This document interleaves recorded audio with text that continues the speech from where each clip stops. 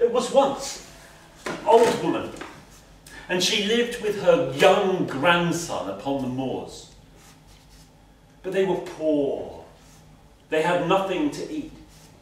And at the end of the month, when the moon shone full and round, the old woman said to her grandson, "Go to the rich man's house, the great lord of the manor. Tell him that tonight there will be a hare running on the moors, and he will give you money."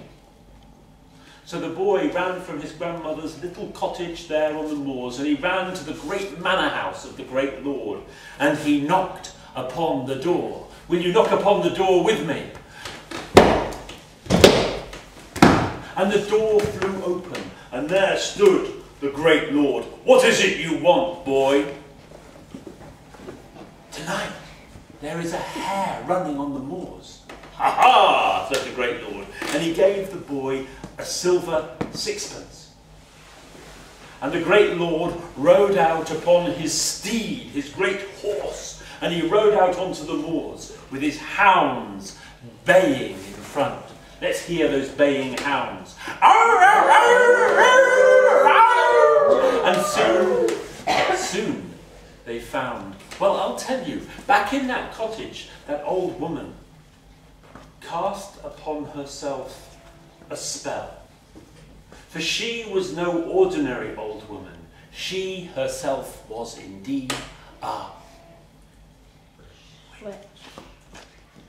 And as she sang and as she stepped, her arms became lean, and her legs became strong, and her ears grew long, and her eyes grew bright, and fur grew upon her body, for she transformed herself into a hare, and she ran from her cottage across the moors, and soon the hounds were upon her, snapping and biting, but she was too quick. Quick as she ran and did the hounds, and the hounds could not catch that hare. Switching back and forth until suddenly, before that great lord, that hare just seemed to vanish. And he rode back to his home. Well, that month, the old woman and the boy, they had plenty to eat. Good meat, good bread. The moon waned and the moon waxed. And when the moon was full once more, did they have any more food to eat? No longer. It had all run out. And the old woman said to her grandson, "Go out on the moors again. Go to the great lord's house and tell him there is a hare running upon the moors, and he will give you money." So again the boy ran to the great lord of the manor's house, and he knocked upon the door. And the door flew open, and there the great lord, what again? Yes, a hare once more. A silver sixpence. And the boy took it. And there that great lord rode out upon his horse behind his hounds, and the hounds bayed louder than before. And out they chased, and there was the hare. Quick they were upon it, but the hare was fleet-footed and switched left and right, zigzagging here and there. Could the hounds catch the hare? No. And in that very same place as before, the hare just vanished. Well, the great lord rode home. Nothing had he caught upon the hunt. And once more, that old woman and that grandson, they had enough to eat with that silver sixpence. Good meat, good bread. And the moon waned, and the moon waxed. And when the moon was full and bright 1 month later, did they still have enough to eat? No longer. And you know what the old woman said to her grandson, don't you? Say it with me. Go to the great lord of the manor and tell him there is a hare running on the moors tonight. So the boy went running. The great lord of the manor was ready this time. for he had begun to become suspicious. And when the boy knocked upon the door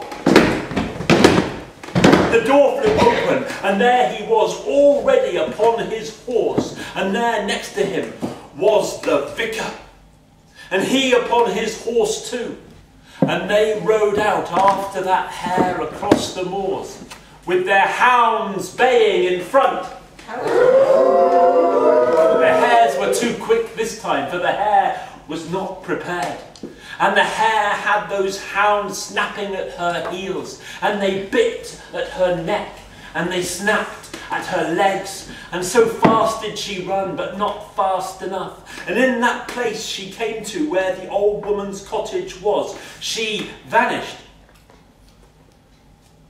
But the great lord and the vicar ran round to the front door, and with one knock from the vicar, with the power of the church behind him, the door opened, and there they stood in that small and humble cottage, and there in her bed was the old woman, a sheet over her, but they could see the teeth marks of the hounds in her neck. For now she had transformed herself back into the form of an old woman. And the great lord of the manor said, "You, witch, you will be tried." And she was taken before the court. And there sat the judge in all his noble majesty.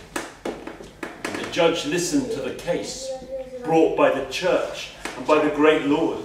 And the judge said, "Witch, this witch must be killed." Do you think the witch should be killed? And there up in the court there spoke a boy. It was none other than her grandson. About your age he was, or perhaps yours. And what do you think he said to the judge? Anybody want to say? What? Who said it? Somebody said it. What did you say? Don't kill my grandmother. Spare her life. And why, said the judge, should I spare your grandmother's life if she is indeed a witch? And the boy gave the reason why. And what was that reason? We are poor. How can we eat? How can we live upon the moors? Well, pleading poverty. And the judge sat and he thought and he said, "Very well, I give you one more chance. No more witchcraft must be practiced upon these moors."